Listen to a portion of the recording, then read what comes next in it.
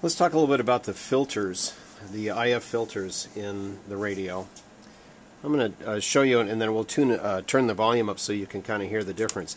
You can select per mode. There are 3 different filters available, 3 different IF bandpass filters.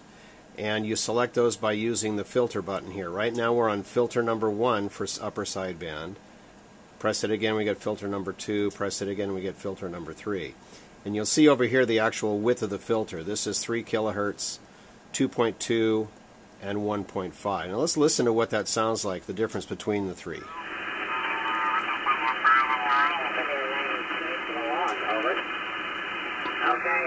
got about 5 and 5 on my end right there. That's QRE. Hey, my name is David, and I live in Florence, Alabama. Over. Thank you very much.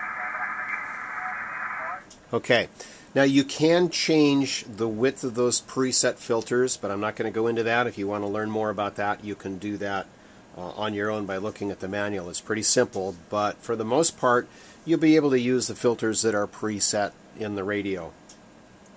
You also have the ability to adjust the shape and the bandpass up here, and by turning, and if you watch the little diagram here and you'll see the numbers, you'll see how narrow it's gotten and how far off the center frequency is. Now we're at 1.5 with the center frequency. Let's see what that sounds like. So let's go to the 3 and we'll listen to that. It's easier to hear. 13 calling Central Base Station in North Carolina. North Carolina was the 12th state entered into the Union on November 21st, 1789. So you can adjust the upper side, you can adjust the lower side. You can make it nice and narrow, and then we can adjust the 2 of them together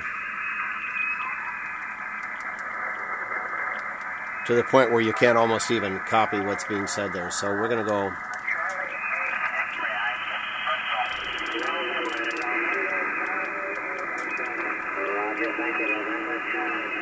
Okay. Back to where we were. So you've got extensive amount of filtering capability to be able to filter out noise off to the side.